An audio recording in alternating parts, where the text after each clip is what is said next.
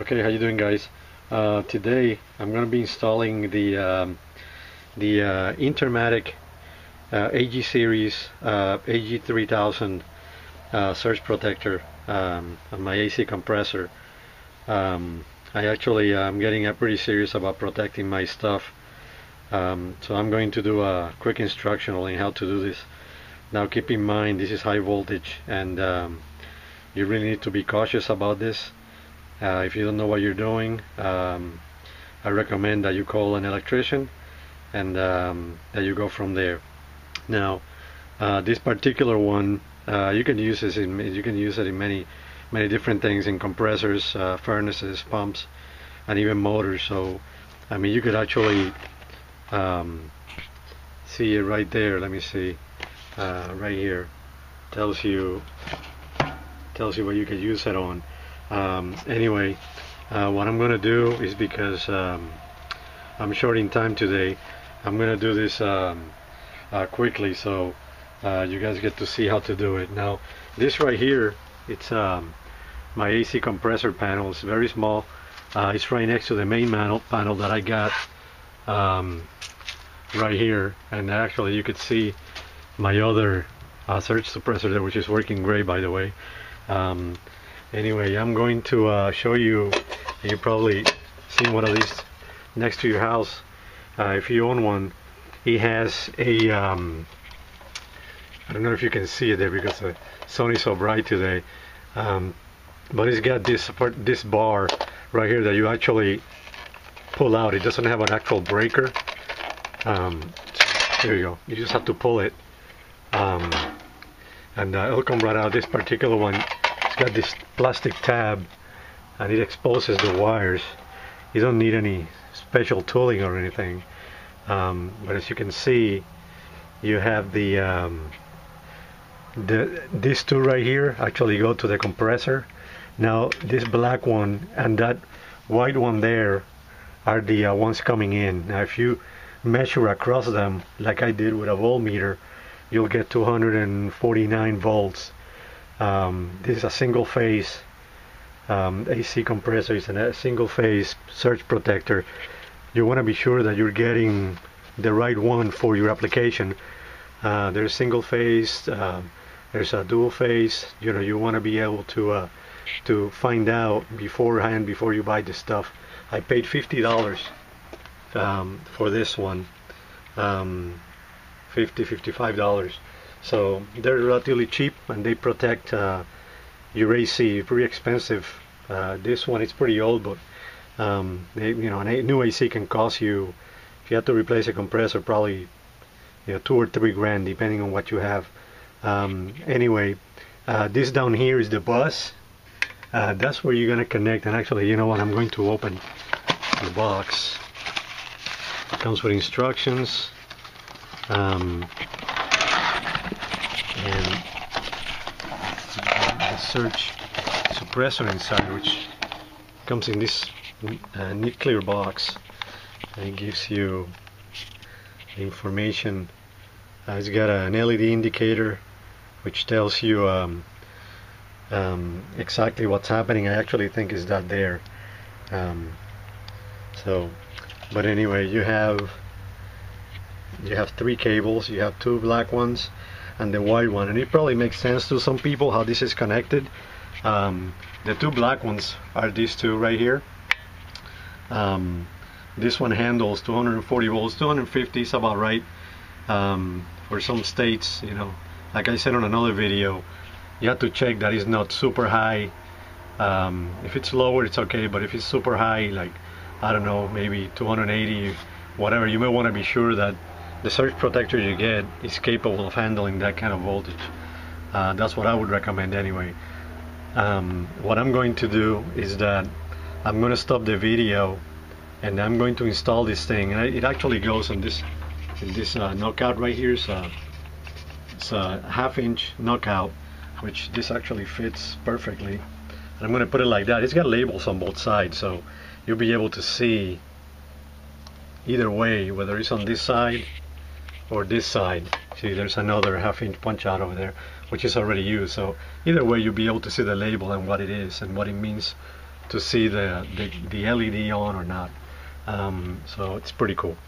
Anyway, I'm going to mount it. It's gonna go in these two cables here, which right now are disconnected because there's no.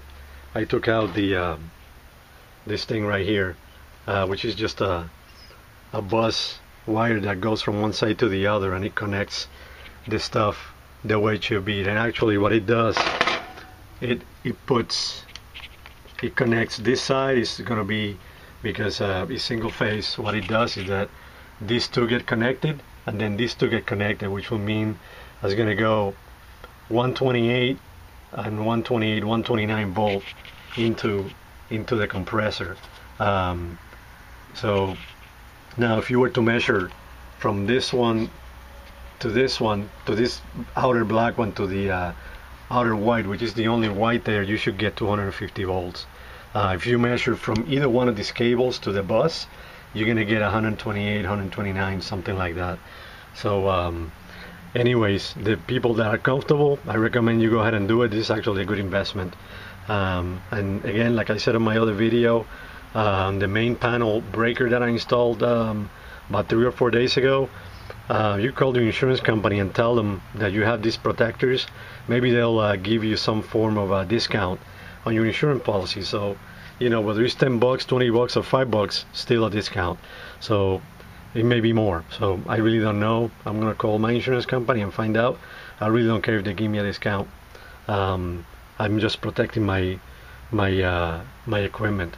It's pretty expensive. So anyways, I'm going to install this, and then I'm going to show you how I routed the wires. I'm going to read the instructions real quick. I actually think that I have to cut these wires to length. I mean, you don't want to have too much wires. I know that on this one I trimmed them down to be about the right length. They were not really hanging everywhere. So maybe the same for this one.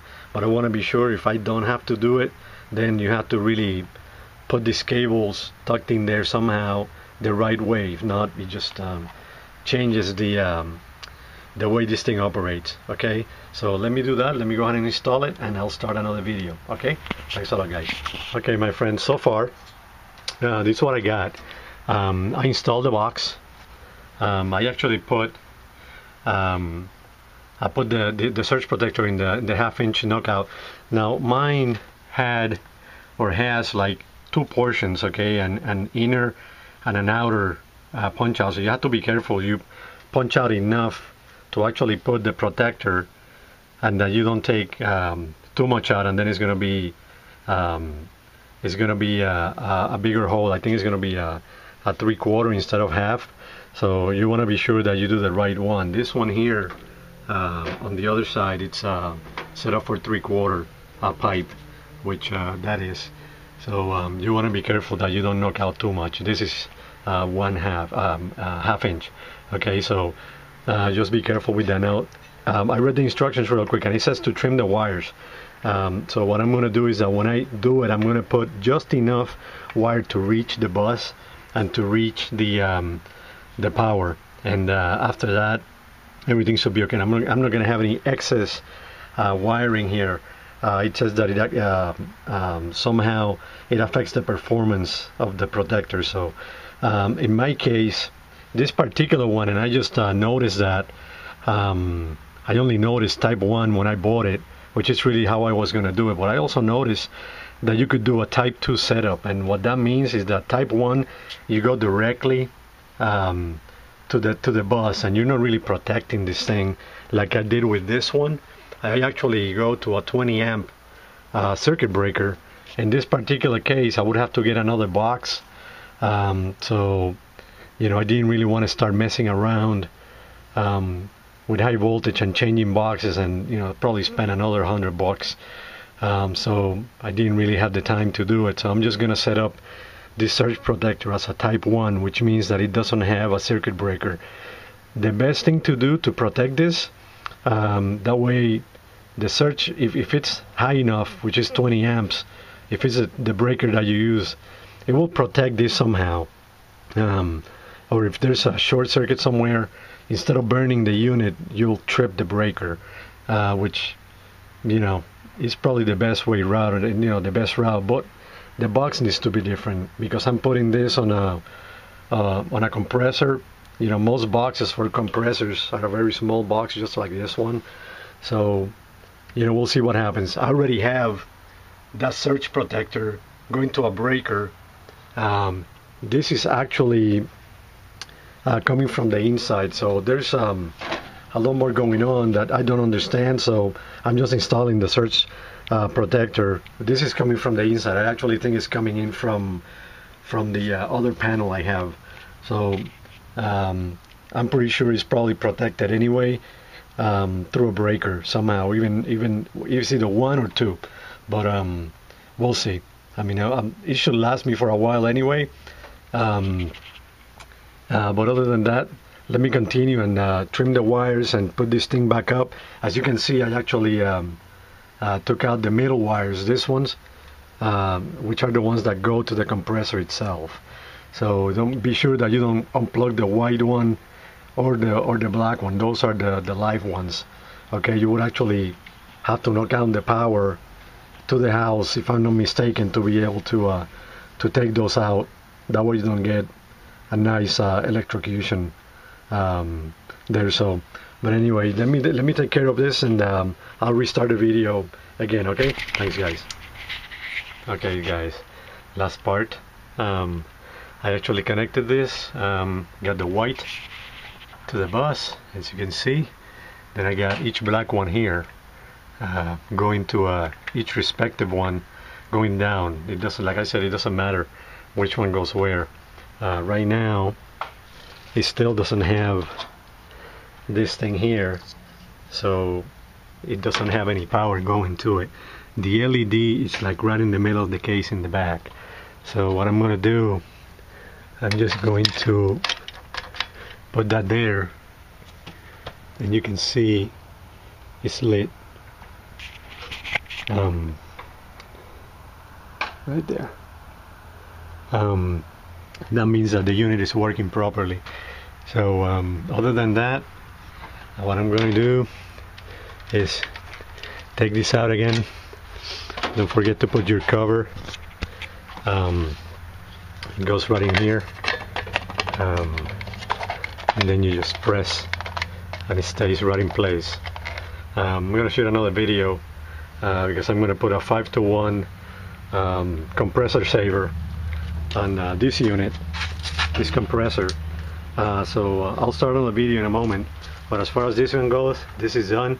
Right now I just left this out because I'm going to do the other video, but other than that, it will go right in here. You just press it in and you're ready to roll if you don't have the compressor saver. So other than that, I'm just going to put this up here, and hope you guys enjoyed the video, and I'll do another one as soon as I can. Thanks a lot.